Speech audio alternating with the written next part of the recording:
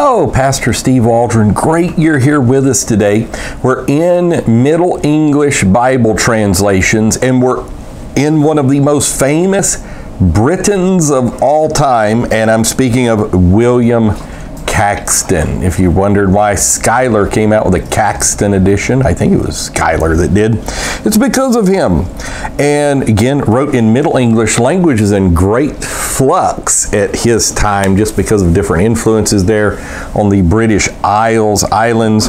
But in the Golden Legend in 1483, and again in the Book of the Knight of the Tower in 1484, William Caxton translated many Bible verses from a French translation, didn't come from the Latin Vulgate, into English. And that's where he comes to the heritage of English Bible translations. I want to just read a little bit to you about him from Wikipedia. William Caxton, 1422 to 1491, was an English merchant, diplomat, and writer. He is thought to be the first person to introduce a printing press into England.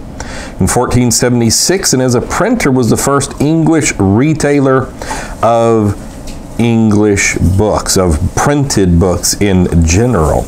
And so that's why he is so famous in the printing realm. Hey, we want to say thank you so much for joining us today. Hit subscribe, bell notification, share with your friends.